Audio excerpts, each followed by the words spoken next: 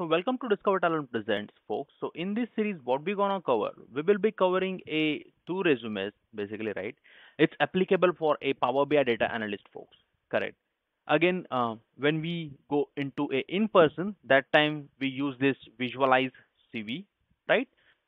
At the time of applying a MNCs or with the large scale industries, right? That time they use a ATS technology, which is Applicant Tracking System.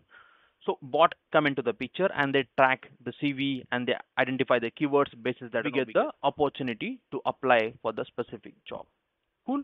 So again, summarize of this particular conversation. So we will be covering two resumes for same work profile, Power BI data analyst resume. So let's quickly start and start building up the resumes.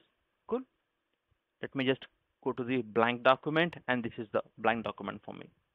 Okay, so what type of details I would needed, I already explained you in the earlier series. If in case you missed out the video series, then please go and watch the video that I have given the clear cut explanation.